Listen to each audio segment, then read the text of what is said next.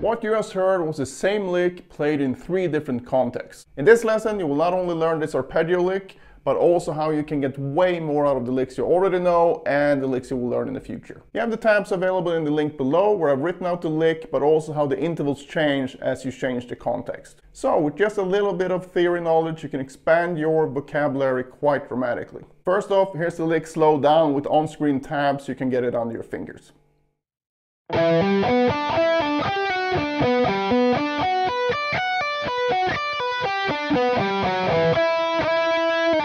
You can view this in 2 ways. See all 3 variations as the chords in the same key, meaning if you see this as E minor all the way, you're basically playing the same lick over the 1 chord, E minor, the 4 chord, A minor, and the flat 6 chord, C major.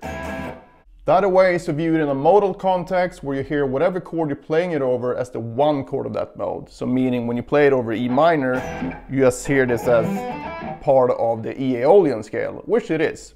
And if you play it over the A Dorian, or A minor chord in this case, these notes will turn out to be part of the A Dorian scale, because E Aeolian and A Dorian share the same notes. But very important distinction here is that when you're in A Dorian, you won't hear E as the root note, as the home bass. You will hear A as the home bass, even though you're playing the same notes. And the same goes with any related mode.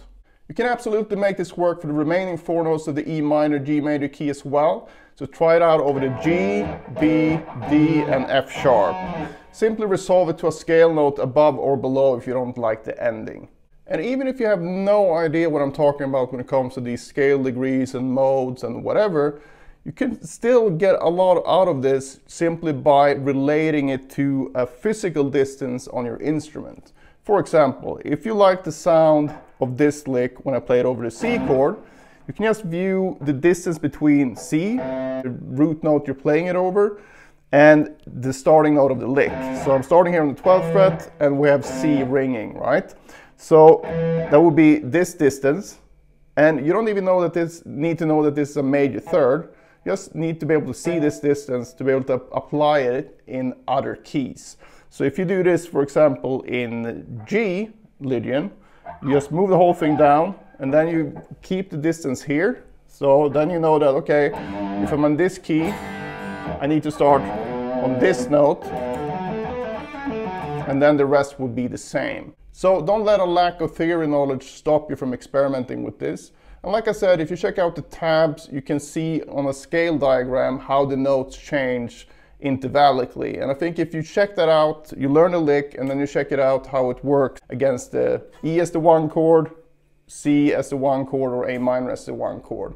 Then you can see how everything starts shifting in relationship to those notes. And I think when you can see that in 3 different ways, that should open up some doors for you as well. The next step for you will be to take some of your favorite licks and try it out in the same fashion. So if you have a lick that works really great in any one key, just try playing the same lick over all the remaining notes in that key. And whenever you find something that you like the sound of, make sure that you understand the relationship between the key you're in and how the lick lays on the instrument. And if you can do that, you can really get the most out of everything you learn. If you're not that confident with the modes just yet, just check this video out and that will help you out.